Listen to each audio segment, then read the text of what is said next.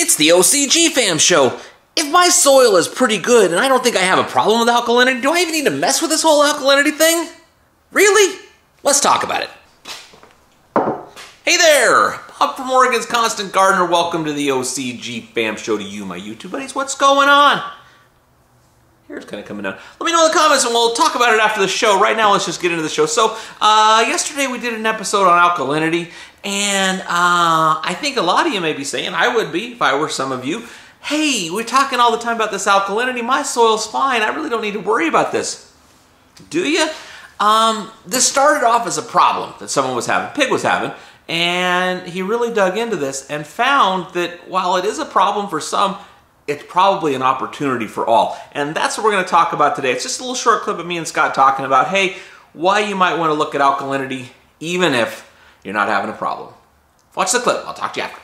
So, for the vast majority of us that have been growing for a long time and doing just fine, is this even an issue to talk about? Yeah, because everybody I've talked, I mean, go to David Miner's page right now and tell me that this issue, because even if it's not an issue, it's the next step. It's not an issue for most. Yeah, you thought you were killing it, but no. Wait till you see what you can do now. I mean, even one of my employees is like, always done great. We have decent water here. Everything's been fine. But then he started doing this, and he's like, oh, really? Oh, man, now I need to cut my veg time in half because I'm outgrowing my room. I'm outgrowing my... Everything just amplifies.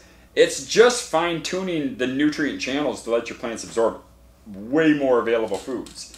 What we're seeing the most is the residual leftover in the parts per million during our slurries that are normally, let's say we're always between 6.2 and 6.6, but we're in the 400 to 500 range regularly.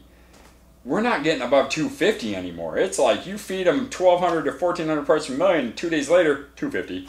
It's like, geez, you literally can like mainline feed them. So if you dial in your alkalinity, it's not the make or break. Fixing it, it's taking it to a new level. Yeah, it's speeding it up. It's increasing every bit of it.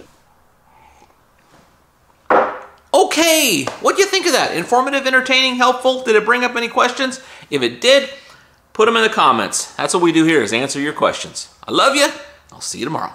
The OCGFAM show. It's pretty good. It happens every day. It's the OCGFAM show.